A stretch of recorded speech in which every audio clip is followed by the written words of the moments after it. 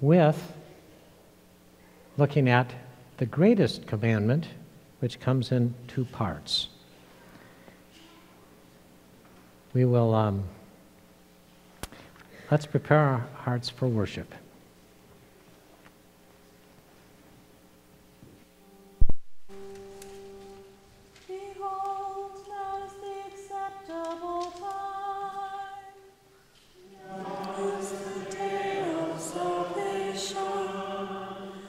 Turn us again, O God of our salvation.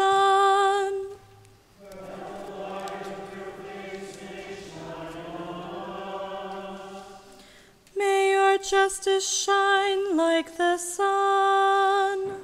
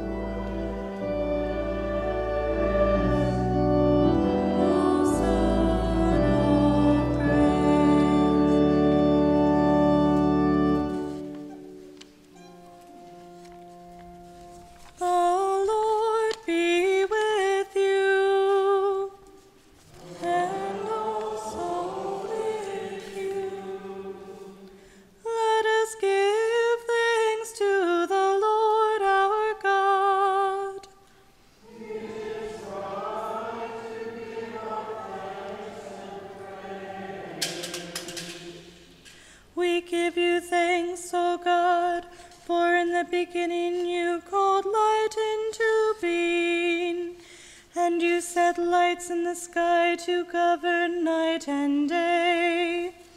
In a pillar of cloud by day and a pillar of fire by night, you led your people into freedom. Enlighten our darkness by the light of your Christ. May your word be a lamp to our feet and a light to our path. For you are merciful, and you love your whole creation. And with all your creatures we give you glory. Through your Son, Jesus Christ.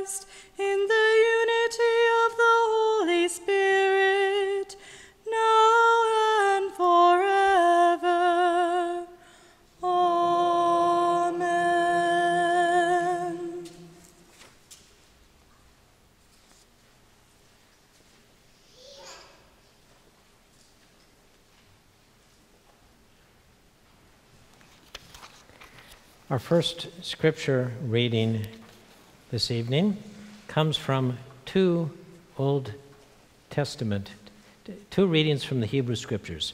The first from Deuteronomy 6.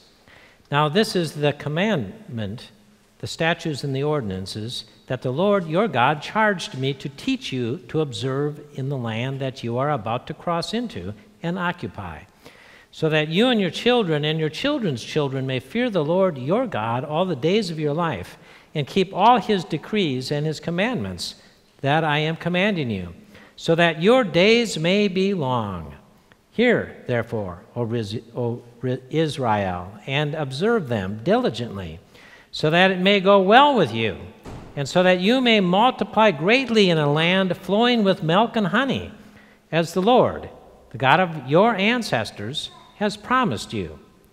Hear, O Israel, the Lord is our God, the Lord alone.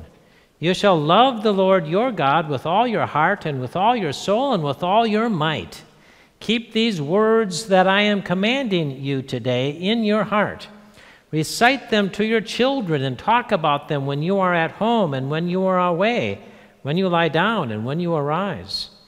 Bind them as a sign on your hand, fix them as an emblem on your forehead, and write them on the doorposts of your house and on your gates.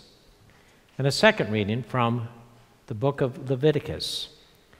You shall not hate your brother in your heart, but you shall reason frankly with your neighbor, lest you incur sin because of him.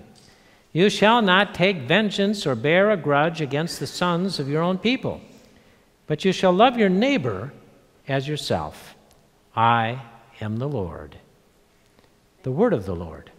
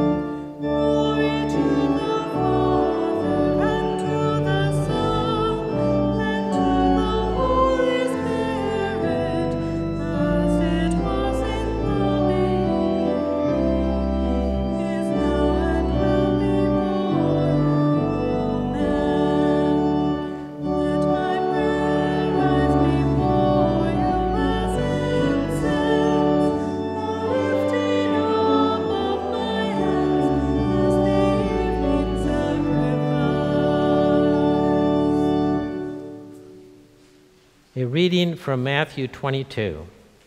When the Pharisees heard that Jesus had silenced the Sadducees, they gathered together, and one of them, a lawyer, asked him a question to test him. "Teacher, which commandment in the law is the greatest?" He said to him, You shall love the Lord your God with all your heart and with all your soul and with all your mind. This is the greatest and first commandment. And a second is like it. You shall love your neighbor as yourself. On these two commandments hang all the law and the prophets. The word of the Lord. Grace and peace to you from God our Father and our Lord and Savior, Jesus Christ. Amen.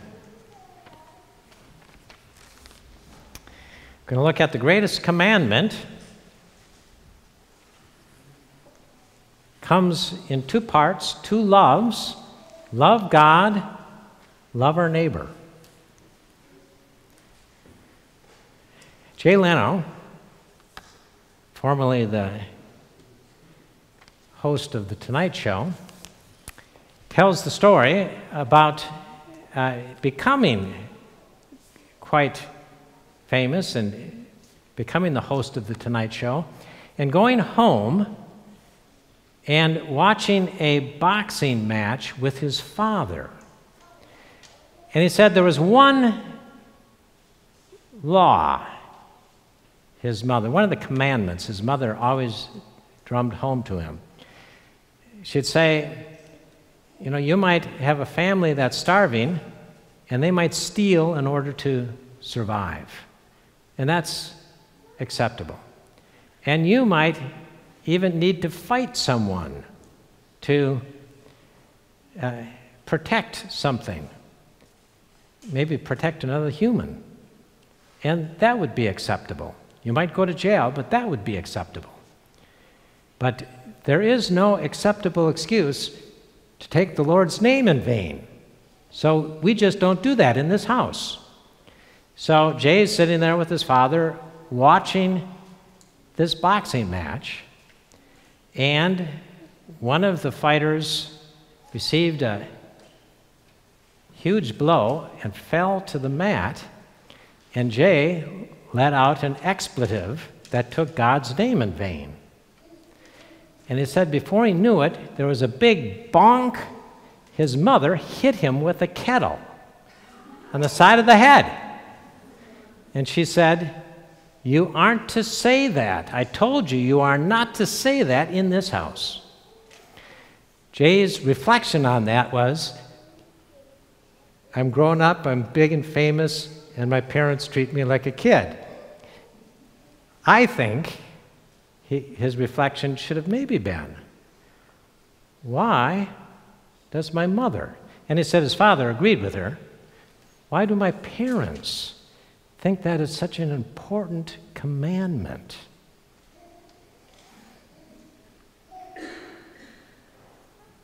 Maybe in that household it was the most important. But why is it so important? Well, we could say from our study that weakens our ability when you dishonor not merely God's name. We understand that it dishonors God's self. And it's hard to have God as your only God when you've so badly dishonored him. It hurts your relationship with God, and we've been created for relationships. So Jay could have taken a different tact and maybe repented and realized how important that commandment is and asked that question. Is there a hierarchy to the commandments, maybe? Well, the Bible suggests that we've been created for relationships. The first and foremost, the primary relationship we have is with Almighty God. We look at that second chapter of Genesis and we see how Almighty God walked. I realize they anthropomorphized God into a human being and had him walk in the garden with Adam and Eve. Do I believe that really happened? No. But it suggests to us that God created us for a purpose, to have an intimate relationship with him. And if we look at the commandments, there seems to be a hierarchy to them. Because I don't think it's an accident that the fifth commandment, thou shalt not murder, comes after, you shall have no other gods. You shall not take God's name in vain. Remember the Sabbath day. All about our relationship with God. And then even our relationship with our parents. Honor your father and mother. It seems like that order suggests that those commandments are more important than even life. And that there are some things worth dying for. Our relationship to God, our relationship and our honor to our parents are even worth dying for.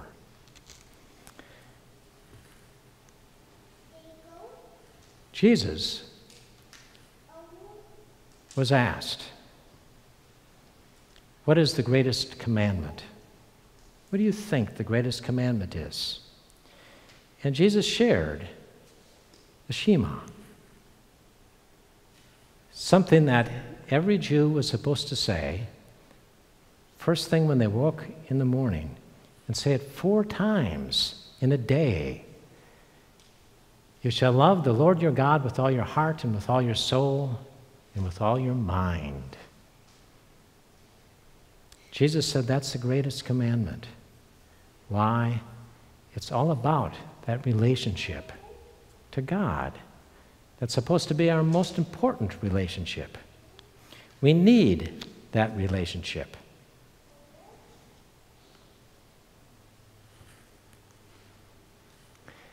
And then Jesus said, and there's a second like it. Now, notice, both of these commandments are found in the Old Testament. Jesus, scholars say, is the first one to put them together. Created for relationships, first and foremost, a relationship with God. Secondarily, our relationships to others. So, that's when Jesus says, love your neighbor as yourself. Why? We need our neighbors. We need that relationship to others. We need to serve others. We need to have that relationship with God.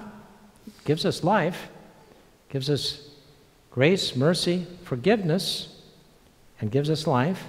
But we need that relationship to others. Studies on happiness, I think happiness might be an overstudied part of life, but they suggest that those people who are the most happy are those people that volunteer, that serve others. And I thought, oh boy, they're going to give us some out of this world goal to try to live toward. But here's what they said. Happy people serve on an average, volunteer on an average 5.7 hours a month. There's nothing to that, right? 5.7 hours a month. Unhappy people serve 0.6 hours a month on an average. Just points out that we need other people. We need to love other people. We need to serve other people. When we do, it does something good to us. Why? We were created for those relationships.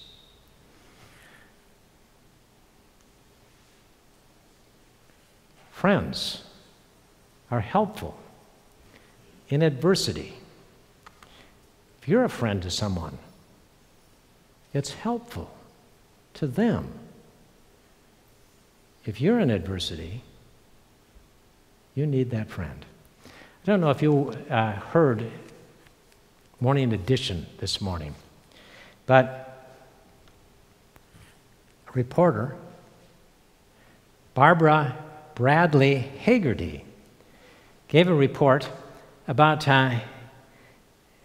taking part in a study. The study was where they put electrodes on her and put her in a room. And every time a red X showed up on the screen, she was shocked.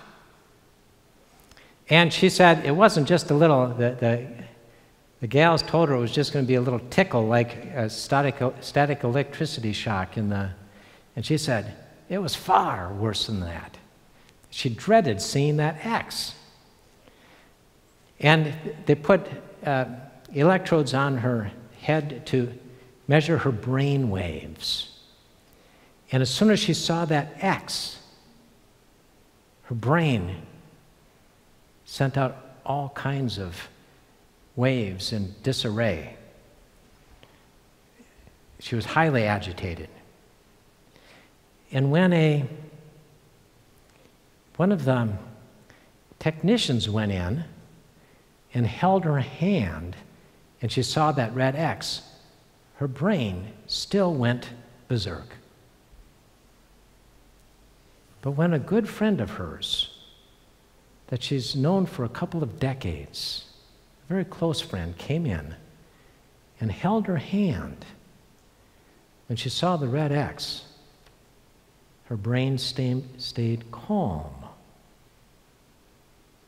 Just from a friend. Jesus said, love God with all your might and love your neighbor as yourself. When we love people, they need us to love them. And we need them to love us. That's what we're about. So Jesus says, love God, love your neighbor.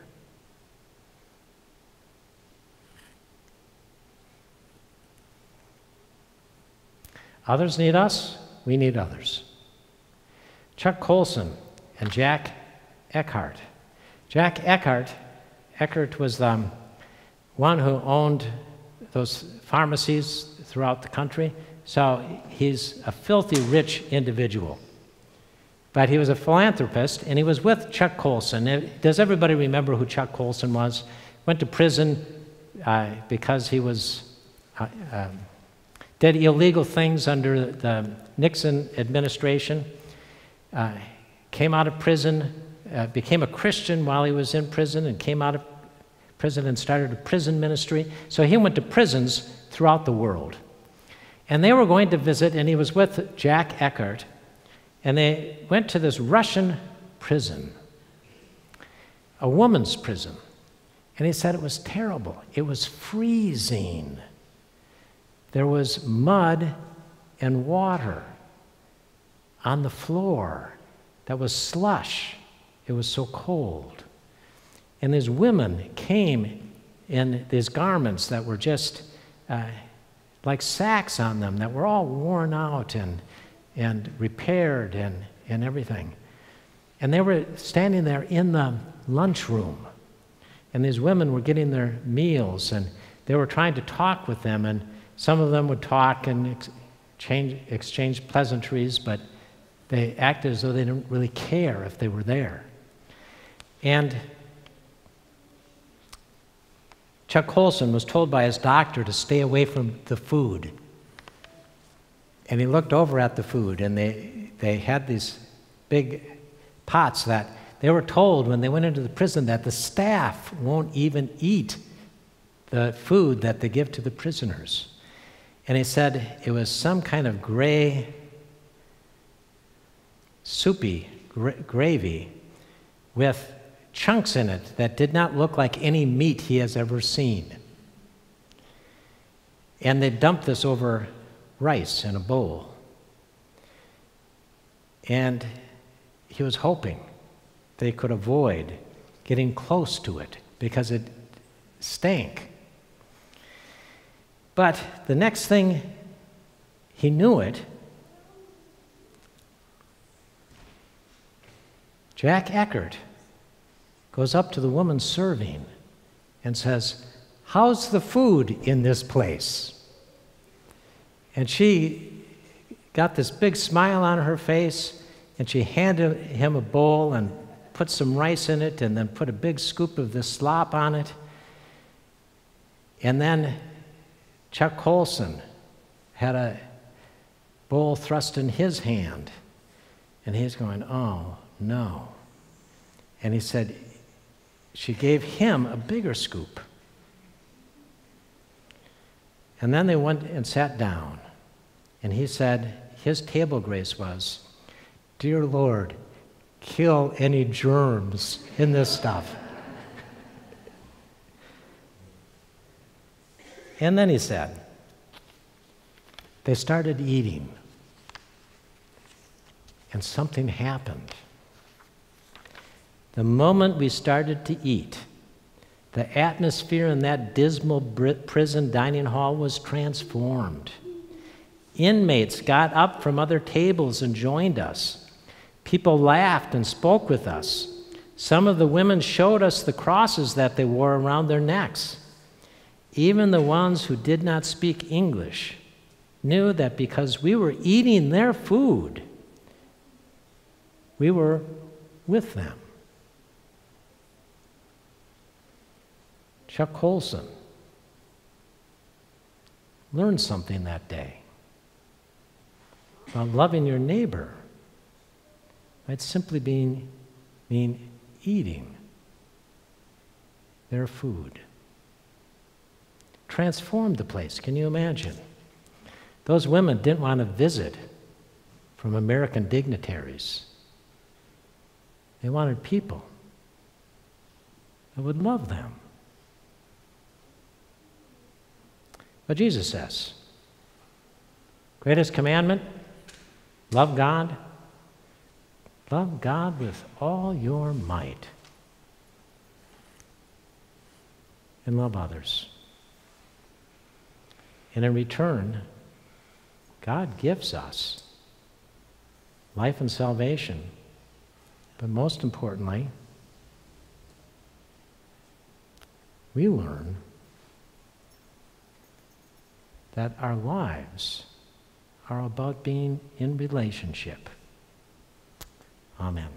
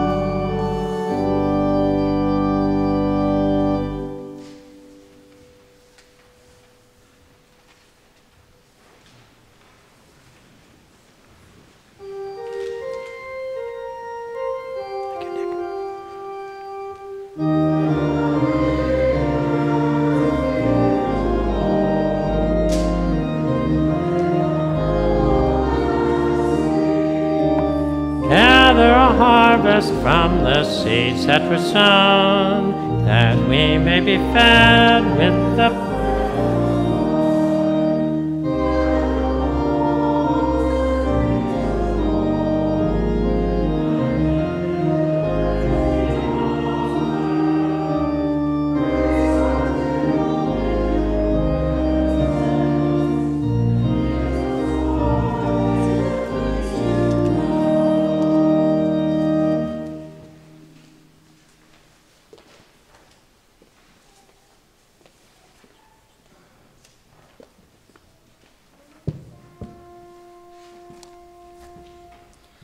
In peace, let us pray to the Lord. For the peace from above and for our salvation, let us pray to the Lord. For the peace of the whole world, for the well-being of the Church of God, and for the unity of all, let us pray to the Lord. For this holy house and for all who offer here their worship and praise, let us pray to the Lord. For the health of the creation, for abundant harvests that all may share, and for peaceful times, let us pray to the Lord. For public servants, the government, and those who protect us, for those who work to bring peace, justice, healing, and protection in this place and every place, let us pray to the Lord. For those who travel, for those who are sick and suffering, and for those who are in captivity, let us pray to the Lord. For deliverance in the time of affliction, wrath, danger, and need, let us pray to the Lord. For all servants of the Church, for this assembly, and for all people who await the Lord great and abundant mercy, let us pray to the Lord. Help, save, comfort, and defend us, gracious Lord.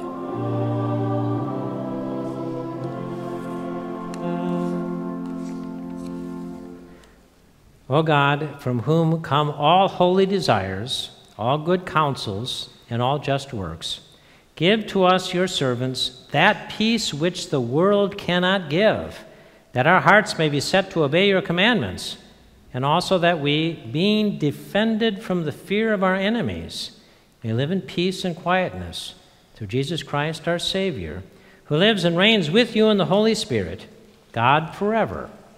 Amen. Gathered into one by the Holy Spirit, let us pray as Jesus taught us. Our Father, who art in heaven, hallowed be thy name. Thy kingdom come, thy will be done, on earth as it is in heaven. Give us this day our daily bread, and forgive us our trespasses, as we forgive those who trespass against us. And lead us not into temptation, but deliver us from evil. For thine is the kingdom, and the power, and the glory, forever and ever. Amen. Let us bless the Lord. Thanks be to God. The peace of God, which surpasses all understanding, keep your hearts and your minds in Christ Jesus.